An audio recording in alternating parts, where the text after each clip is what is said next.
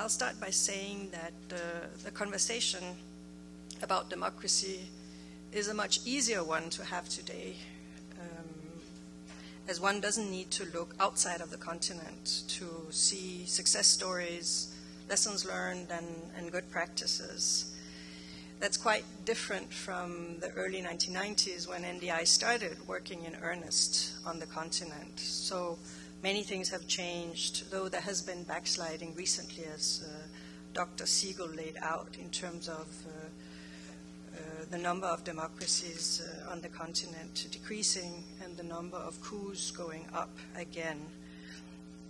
I would argue that to some extent, the divergent trajectories that we see today for countries on the continent, these trajectories are to some extent linked to different trajectories that these countries have followed since the 1990s.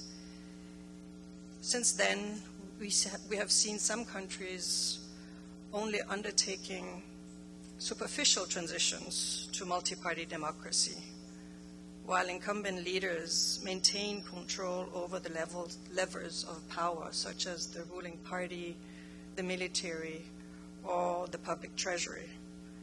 For example, in Gabon and Togo of the 1990s, former Presidents Bongo and Eyadema allowed for political pluralism, but then proceeded to close or limit political and civic space, in effect maintaining one-party rule. And we're still setting a precedent now being emulated in several countries of having a family succession at the helm of the state.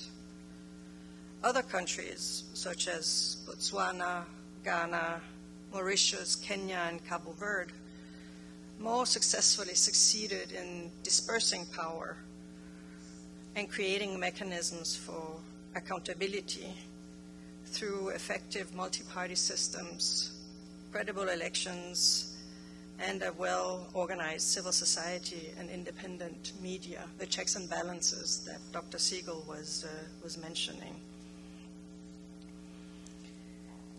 The regular peaceful turnover of power has become a clear indication of whether countries are on the right path. As Dr. Siegel was also mentioning, term limits have contributed to playing an important role in regular turnover of political power. In the 1990s, term limits were introduced in the vast majority of African countries. About 40 countries had term limits at some point. And term limits were seen as a means of checking excessive presidential power and of avoiding the return to the autocratic rule of the past by limiting the number of times a president can stand for re-election. Term limits are seen to help leveling the playing field by removing a strong incumbency advantage and facilitating peaceful turnover of power. So the respect of term limits helps to make the principle of peaceful power rotation effective. Unfortunately, the provisions for term limits that were introduced in the early 1990s were subsequently removed in many countries as leaders came to the end of their second term, in countries such as Burkina Faso, Cameroon, and Chad. In total, term limits were removed or otherwise circumvented in 17 countries out of the 40 or so that had term limits at some point since the 1990s. Only in 16 countries have they been maintained consistently, and in 8 others, term limits are yet to be tested by a president reaching the end of his or her final term. Once a leader does respect term limits, he or she sets a powerful example for successors to follow. A good example is South Africa, where President Nelson Mandela, who was a hero of the anti-apartheid movement, when he was elected president, after coming out of jail, he could probably have been accepted as president for life by many in South Africa and around the world. But he chose to step down at the end of his first term, and thereby by that personal decision, he really set an important example, and he raised the bar on subsequent leaders in South Africa. So arguably there could be said to be some element of path dependency. Once you get on the right path, it's easier to stay on it. However, I would add that personal examples of leadership are important, as they set examples for successors to follow. A good example is President Mahamadou Issoufou of Niger, who stepped down at the end of his second term in 2021, and that was the first time that Niger experienced a peaceful turnover of power from one elected president to the next. But now President Issoufou has set an example for other presidents to follow. Now, how does the security sector matter for success? Security services that are supportive of civilian democratic rule are important tools or even pillars in helping countries weather temporary challenges to stability and establish a norm of regular and peaceful governance.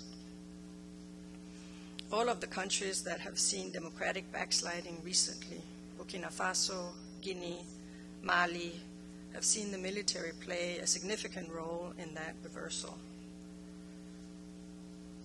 And in Sudan, recent developments are a glaring example of what goes wrong when the military tries to supplant civilian pro-democracy actors in a country that is trying to create democratic transition, a transition path for itself.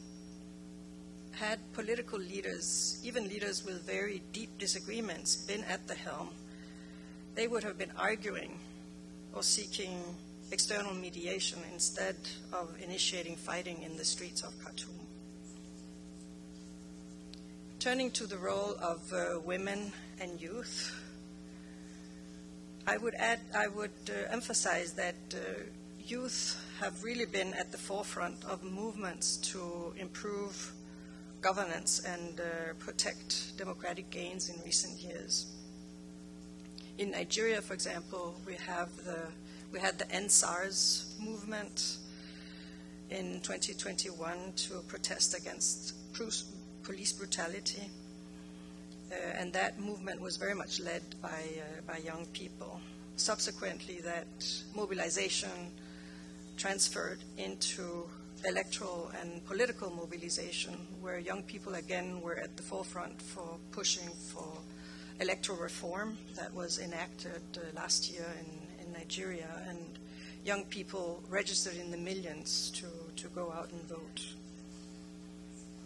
Other examples are youth movements to counter changes to term limits, returning to that point, such as we've seen in Senegal and Burkina Faso, where in both countries, youth protest movements that started as movements to protest poor governance and corruption and limited access to public services then carried over into coalitions in opposition to the manipulation of term limits.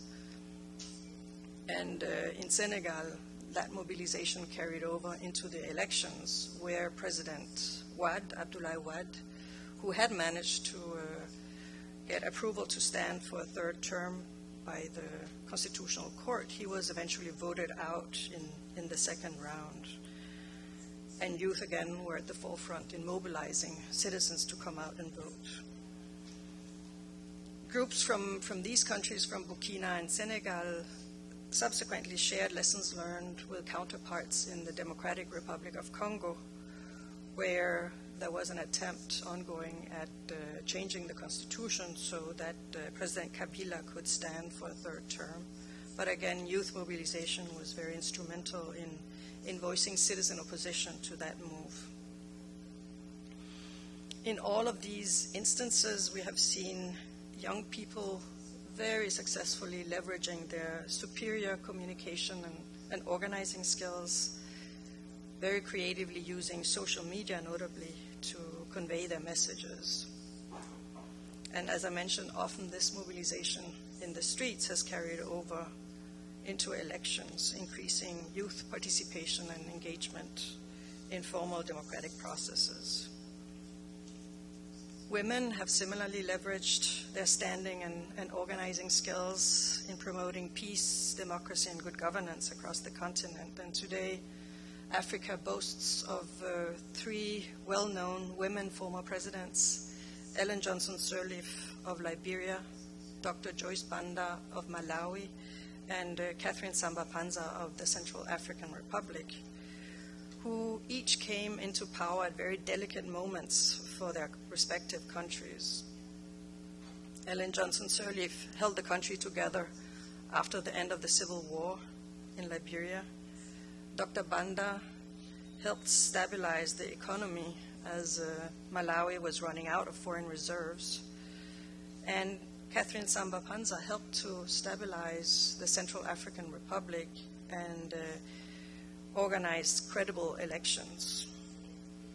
All 3 women presidents left at the end of their term or accepted the outcome of elections, and they have been continuing in a position as role models and as points of inspiration for other women and men after leaving State House, as they continue to work to impact social movements and the lives of women and youth across the continent.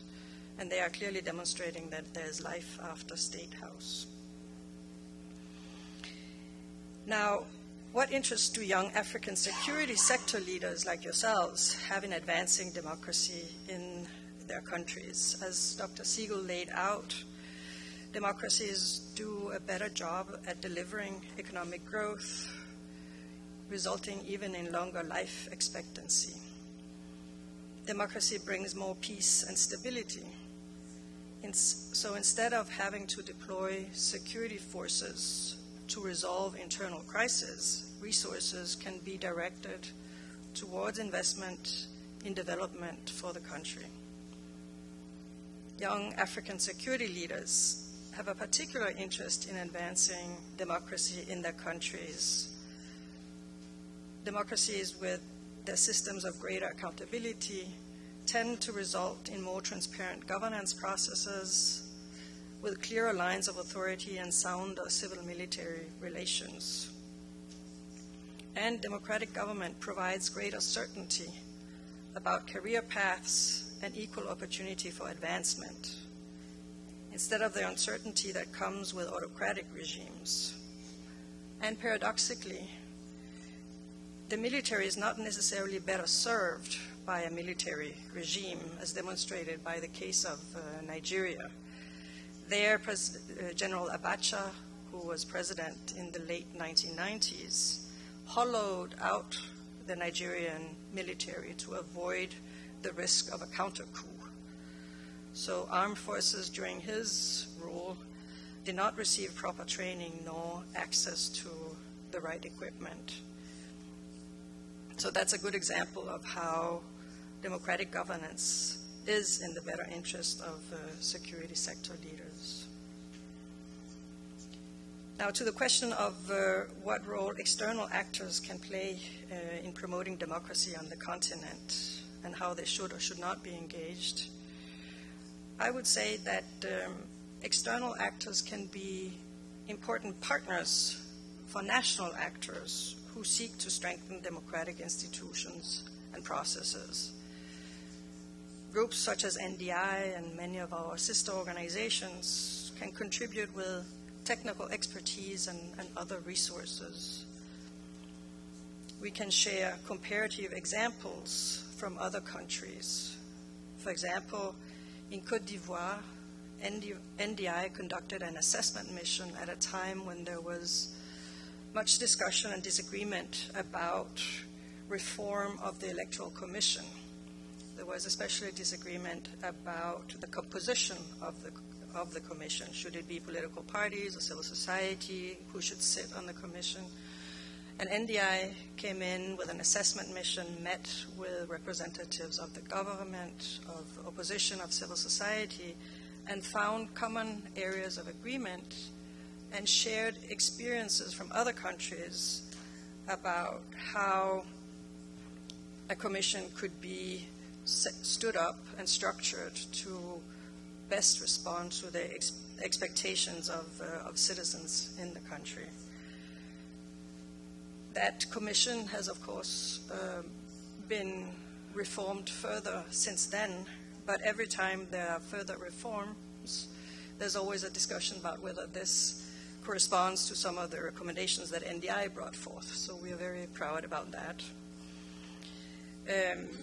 Partners can also create important avenues for coordination and experience sharing, peer-to-peer learning, by bringing together, for example, civil society partners who can benefit from networking and training and, again, learning from each other. For example, recently NDI conducted a continent-wide conference in Ghana that was organized by two of our partners who we have trained over the years and who now are taking the lead in bringing together other groups that conduct election monitoring.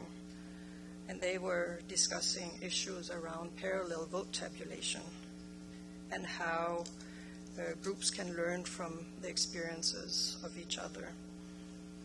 I'd add that external actors can also facilitate cross-sectoral collaboration, meaning collaboration between civil society, legislators, and also representatives of the security sector.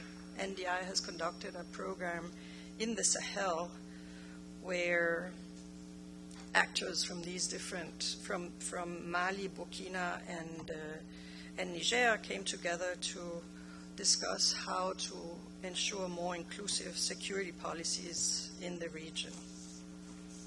What's important, however, is that external actors should always build on the expertise and experience that already exists in country. External actors should not be engaged to replace the efforts of national groups, but should always be listening and taking cues from national actors. For example, when attempting to facilitate national dialogue to reach consensus on difficult reforms. Support by external actors will only be successful if it is well coordinated with and draws upon existing national efforts and expertise.